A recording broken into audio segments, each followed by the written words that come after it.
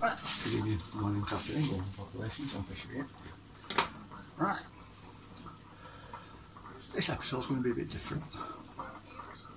We're going to have a bit of a recap and talk about some future episodes because we're going to move away from the Ukraine side of things and just go around the other areas of the Black Sea, so that's Bulgaria, Romania, Turkey, Russia and Georgia, and then come back down to the Ukraine.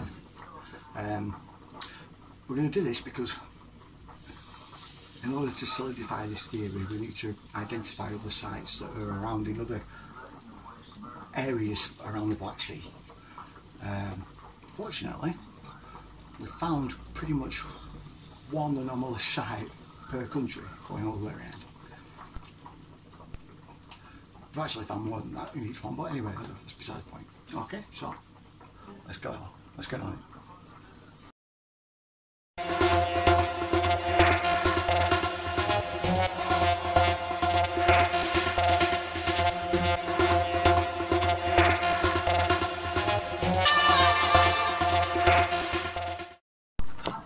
Right, first question is like, why are you doing things like this? Because of the shift away from what was my main focus of the other videos, which was Ukraine primarily, I thought it'd be a good idea to give you a kind of reference point to go back to, just in case you start to forget where the links are. And to give yourself some reference point as well. Because we're going to be covering in future episodes quite a lot of different sites that are very likely linked, culminating in Georgia, which will be the last one that we'll do of this sort of side of things, if you get what I mean, before we go back to Ukraine and follow through from there. So, Ukraine.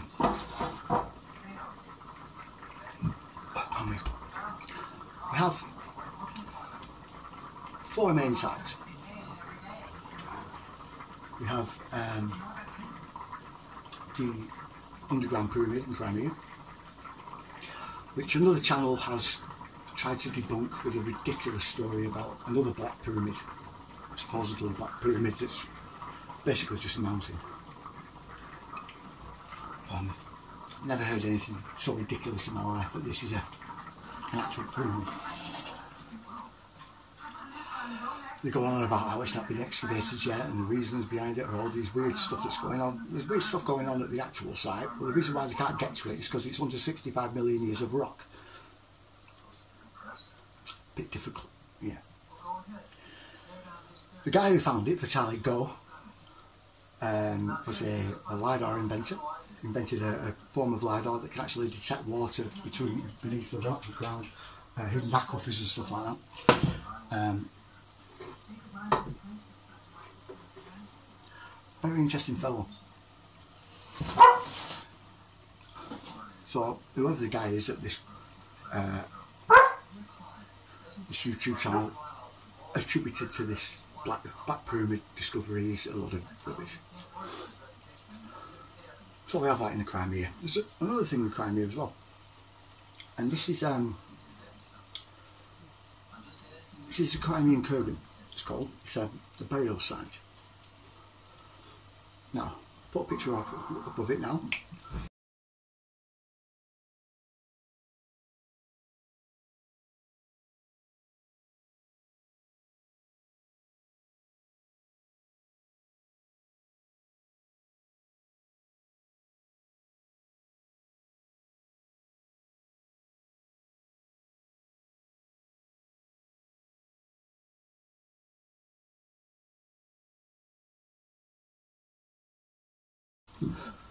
That is a grand gallery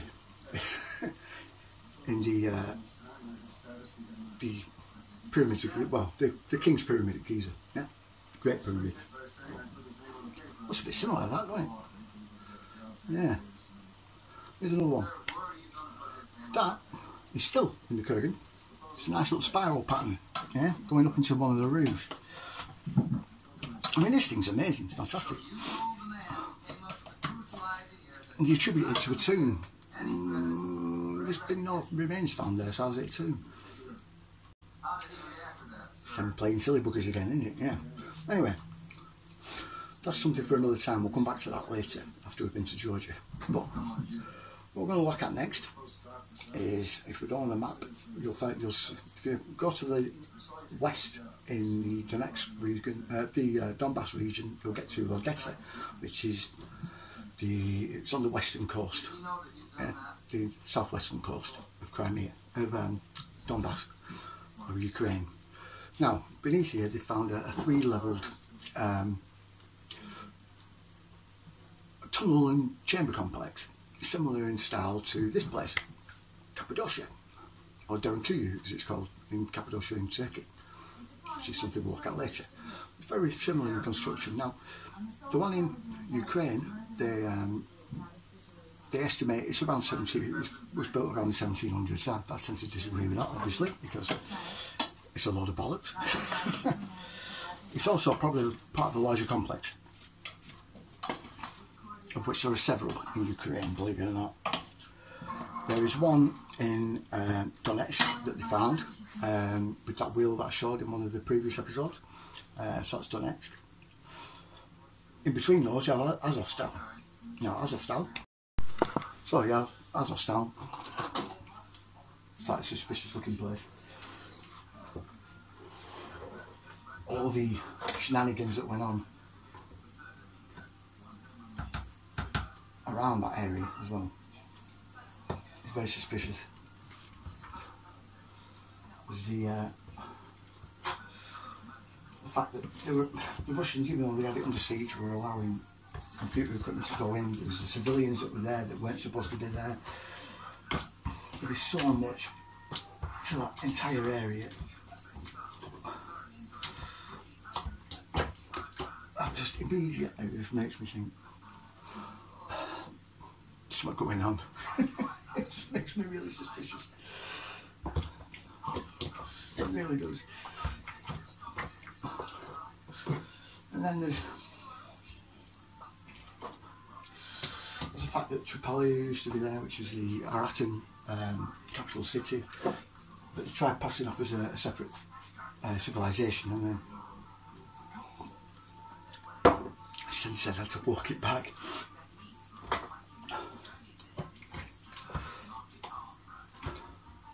There's a lot of history in this area, a lot of history. A lot of things are not being told,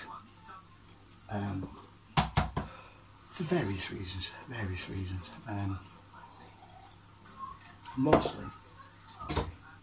mostly because they don't want us to know about it. Why don't they want us? Right, I thought we'd have a change of scenery. It's more peaceful and less barking doggy. So you can hear me a bit better. Right, so we were going into the why. Why won't they tell us? Why would they keep it from us? There's a good few reasons.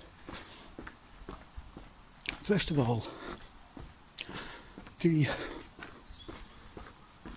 very fact that there is a civilization that's even older than the Sumerians is a bit problematic for these guys. It's bad enough having the Sumerians out there cocking up all the narratives without having another even older one doing even more, and also proving the Sumerians right. There's also the technological aspects of them. Their advanced technology is extremely problematic because we're meant to be the pinnacle. We're meant to be the best that mankind has got to. And if anything proves otherwise, and proves that we've been held back, stunted, and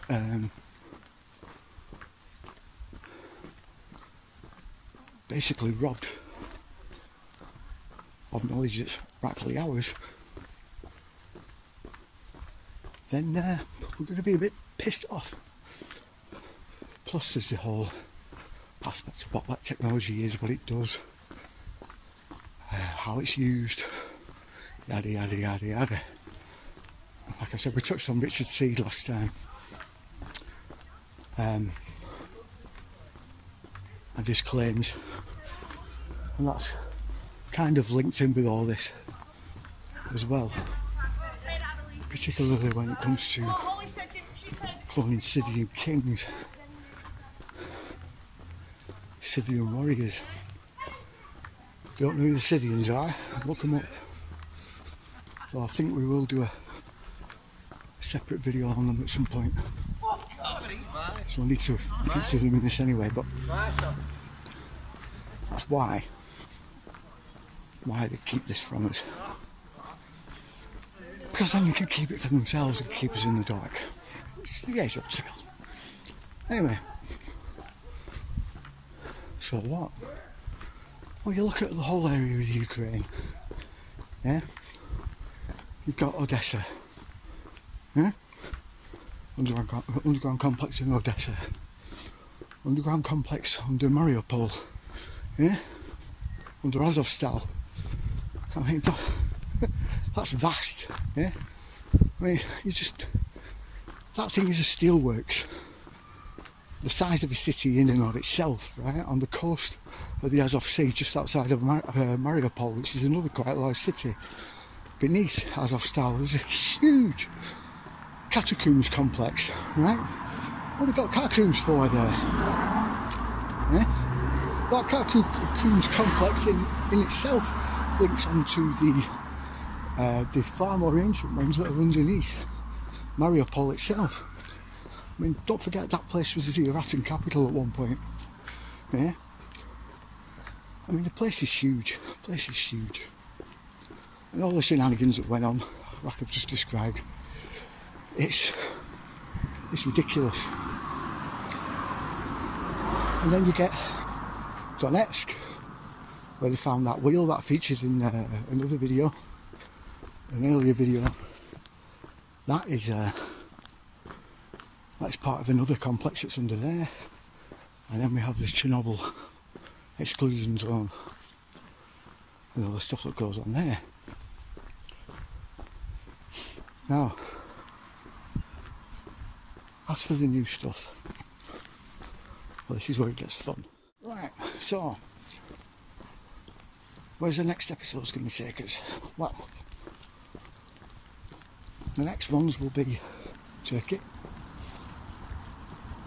We'll be looking at the Tepe, Göbekli, Aranon, the G one we found a couple of months ago, a new one. Looking at them, Cappadocia, the underground cities around there. Yes, you heard that right, cities, there is more than one. Derinkuyu is just one of them. And then I think we'll then go to either Bulgaria or Romania for the next one after that. That will be looking at some of the ruins that have been found in Romania, taking a deeper look at Saracina in Bulgaria, and then we'll move over to the Georgia-Russian border, mountain ranges there, to have a look at something that Thumper found, and it's incredible. It ties everything together, but to give you an idea of what that might be, just watch this little video first. It is the lifeblood of our planet, arguably the most fought-over resource on Earth. Without it, crops fail, sewage is not effectively flushed away, and a lack of it will cause dehydration and death in an incredibly short space of time, depending on where one were to find themselves. Thus, for our posit of ancient, advanced civilizations, with populations well into the millions, to hold any water, a civilization we believe continues to bestow upon us advanced knowledge, ingenious solutions to the most difficult of problems, such as water manipulation and the irrigation thereof, would be present. The management and general manipulation of water should in all accounts be present amongst these sites in which we claim to be the work of now lost civilizations, and that is indeed what one finds. There is endless discussion within peer-reviewed papers and academic circles by regurgitation, seemingly lacking the faculty for critical thinking as they continue to look upon these ingenious ancient solutions for getting water to places that it should simply not be as simply wonderful, all incapable of considering that these people who created these structures, although they did not build skyscrapers, may not have been of a primitive nature, with far less capable tools than modern man. This, again, I might add, a denial continued when one looks upon the size of megalithic blocks moved through these lost ages of antiquity. Yet I digress. The following ancient water technique is nothing short of astonishing, and the work that must have gone into its construction unimaginable. Not surprisingly, it is an ancient marvel that did not escape the attention of William R. Corliss. Known as Qanats, they are literal underground ancient man-made rivers, built slightly underground for the purposes of shade from the searing sun, found in most of the locations you find the Qanats. This, of course, also minimized evaporation considerably, inevitably allowing the water to travel unimaginably further into dry and inhospitable locations. These ancient man-made oases, yet another example of not only ancient man's abilities, knowledge, and dedication to overcome obstacles, but also a clue as to how many people these, what we believe are now lost civilizations who abruptly vanished, housed at an unknown time in history. For such enormous volumes of water are only needed for an equally enormous population, possibly once located somewhere nature wouldn't have allowed, yet with their advanced knowledge of irrigation systems, they flourished within. Qanats are yet another incredible remnant left by an advanced civilization, which we undoubtedly find incredibly compelling. What's that going there? What's that got to do with it? Well, imagine that. Only on a countrywide scale.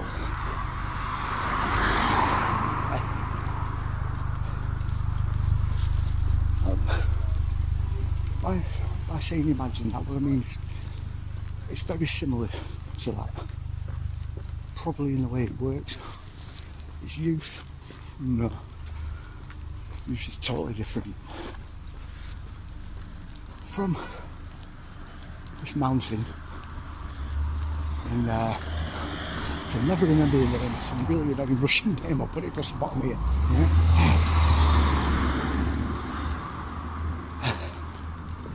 From where that mountain is, going out towards the Black Sea, going out towards the Caspian behind it, slap bang in the middle of this mountain, are lakes. Huge, not huge but deep, huge lakes that no one knows exactly how deep they are, right?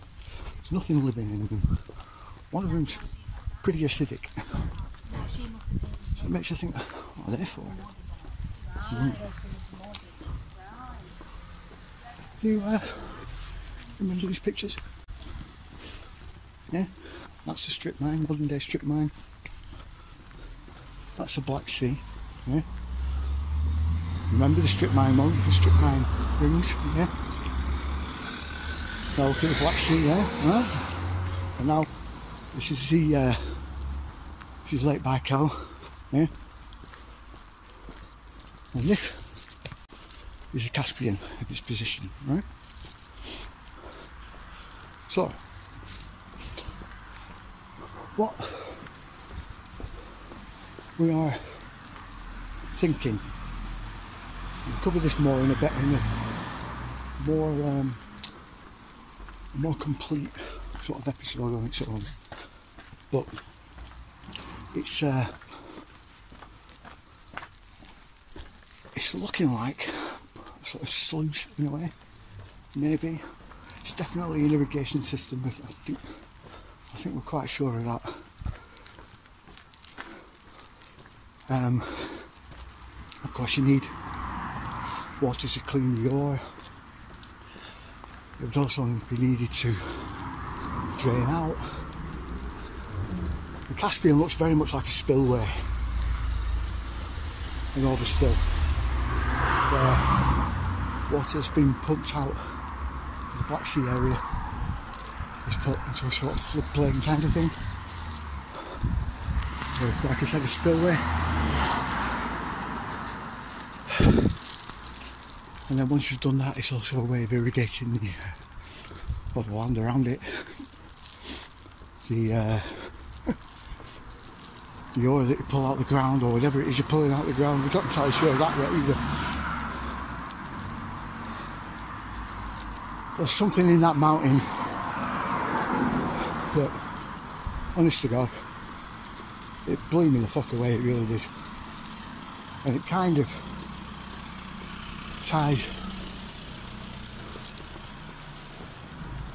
ancient Sumerian myth, Vedic myths, loads of other myths all together. And that it confirms, literally confirms, that there was some sort of highly technological civilization, ancient civilization that was there, that likely was forced out when the Black Sea basin was flooded by the Mediterranean, eventually breaking through the Sea of Marmara. This was roughly around 7,000–8,000 years ago, making the errata over 8,000 years old. Far much older than that. Anyway, that's where we'll be looking. We'll also be looking further afield than the Black Sea.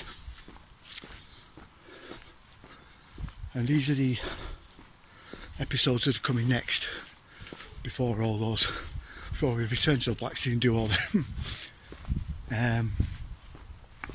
We're going to be looking India, obviously, UK, US, South America, also Middle East, Arabia, and New Zealand, and China, Korea, and Russia, and then back to the Black Sea. Honest to God, we're finding stuff everywhere, yeah? And it all links together, which is even weirder. So, that in mind, like, share, subscribe, you know the drill, and I'll leave you with some preview photos for the next episode. Alright, see you later.